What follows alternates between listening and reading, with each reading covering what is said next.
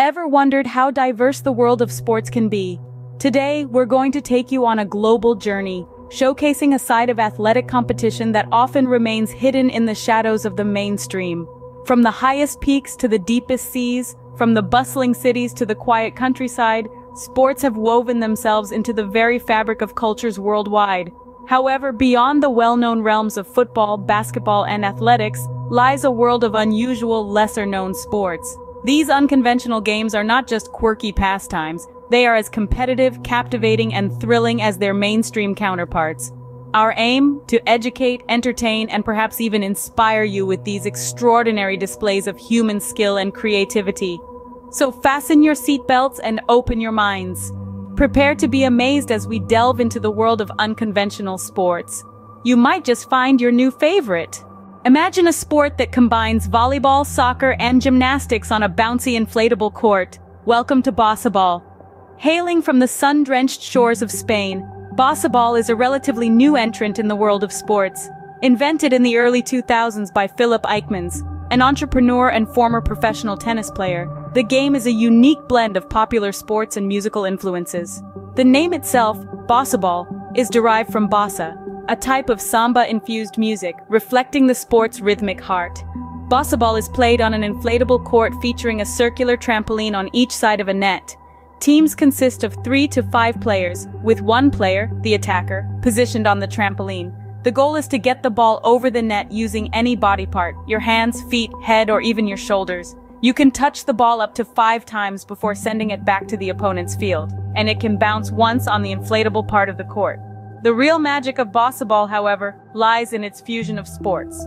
Players must demonstrate the agility of gymnasts, the precision of volleyball players, and the ball control of soccer players, all while keeping their balance on an unstable inflatable surface.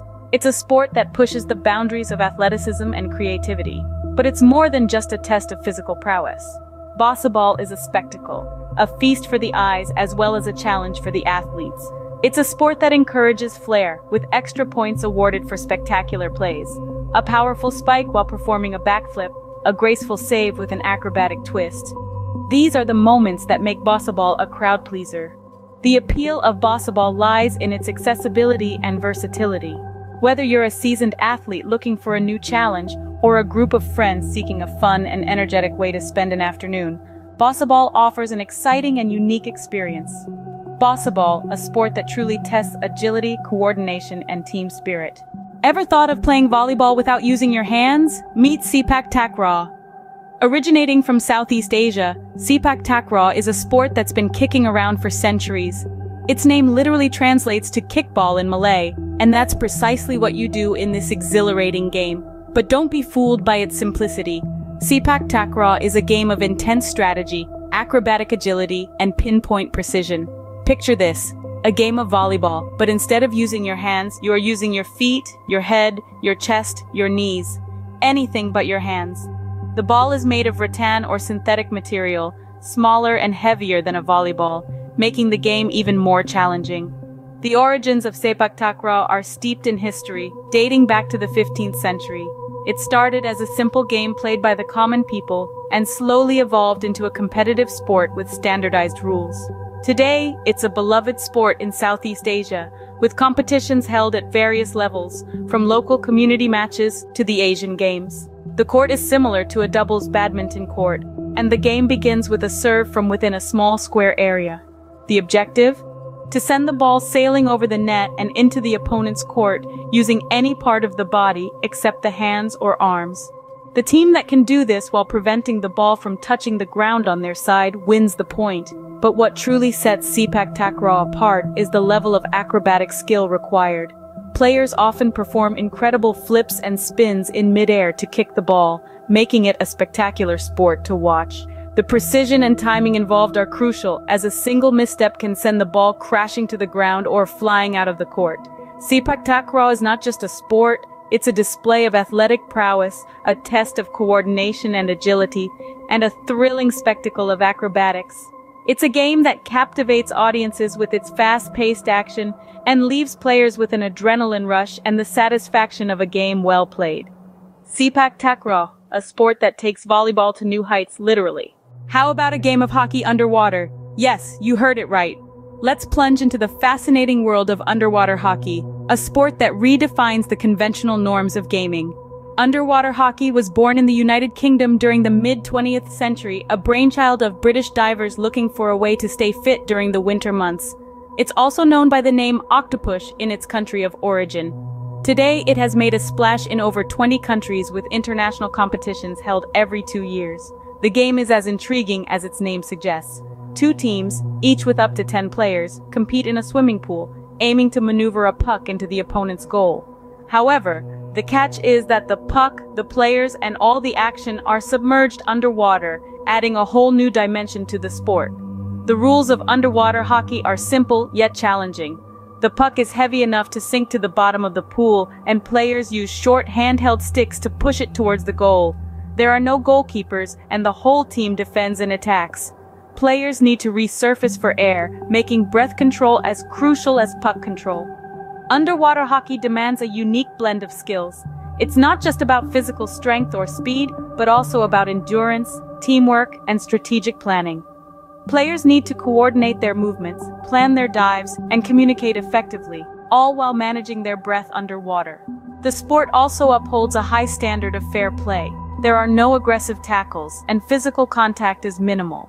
Instead, the game emphasizes agility, precision, and a deep understanding of the game's dynamics. Underwater hockey is a testament to the human spirit's adaptability, transforming a familiar game into a thrilling underwater adventure.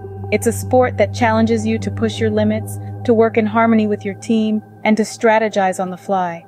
So next time you're looking for a sport that's out of the ordinary, why not dive into the world of underwater hockey?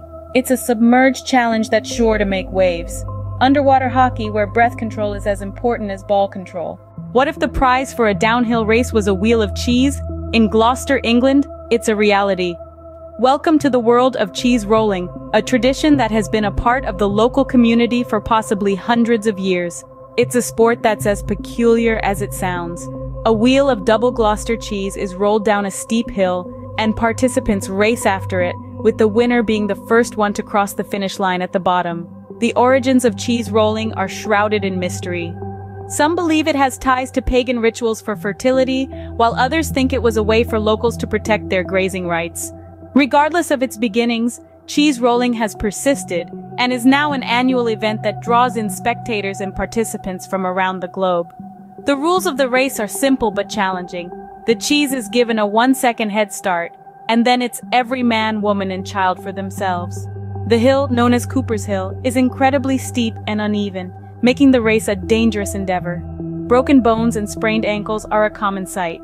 And yet, the thrill of the chase and the desire for the coveted cheese wheel keep participants coming back year after year. But it's not just about the danger and the thrill.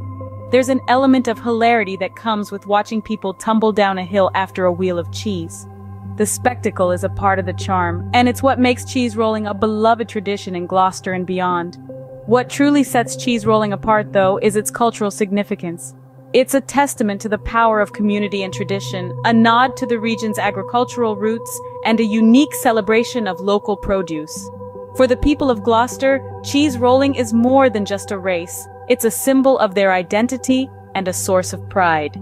Cheese rolling, possibly the tastiest and most dangerous sport you've never heard of. As we've seen, the world of sports is as diverse as it is exciting.